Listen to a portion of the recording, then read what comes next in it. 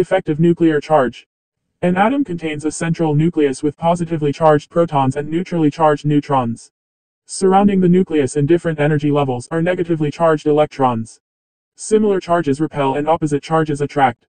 In a neutral atom, the number of protons atomic number is equal to the number of electrons. Since they are opposite in charge, electrons feel a constant pull towards the protons in the nucleus, while electrons repel each other outside the nucleus. The effective nuclear charge is defined as the net positive charge pulling these electrons towards the nucleus. The stronger the pull on the outermost electrons, valence electrons, towards the nucleus, the higher the effective nuclear charge. To understand effective nuclear charge, it is important to understand the shielding effect. Shielding effect is a phenomenon that occurs when valence electrons are blocked from feeling the strong pull of the nucleus by the innermost electrons' core electrons. Now to apply the shielding effect to effective nuclear charge and how it relates to the size of an atom. Atoms with a larger atomic radius generally contain more protons in their nuclei, and therefore more electrons in surrounding energy levels. Having more energy levels within an atom means there are more core electrons that are held tightly to the nucleus. As the shielding effect increases due to an increase in core electrons, valence electrons are also being repelled by the core electrons. This creates a larger atomic radius due to a lower effective nuclear charge. Effective nuclear charge trend. Periodic trends are important to understand how bonds are formed and how chemical reactions are produced. Most trends can be understood both going down a group and across a period.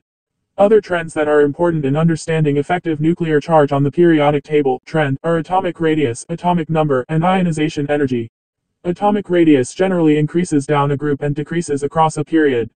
Atomic number increases down a group and across a period. Ionization energy is the energy required to remove a valence electron, and it decreases down a group and across a period. First, look at the impact of atomic number and shielding effect on atomic radius and ionization energy going down a group. When an atom has a larger atomic radius, there is a larger shielding effect on its valence electrons. This is because of the increase in the number of core electrons due to an increasing atomic number that are blocking the valence electrons from feeling the pull towards the nucleus.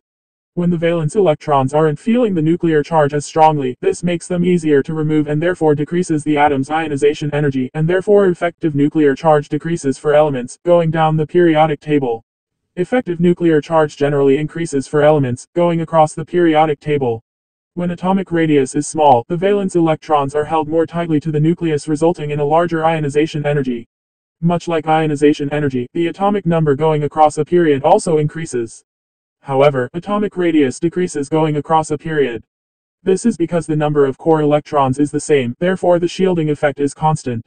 An increase in atomic number with a constant shielding effect and decreasing atomic radius means the valence electrons are held more tightly to the nucleus and will result in a larger ionization energy and larger net positive charge for the atom.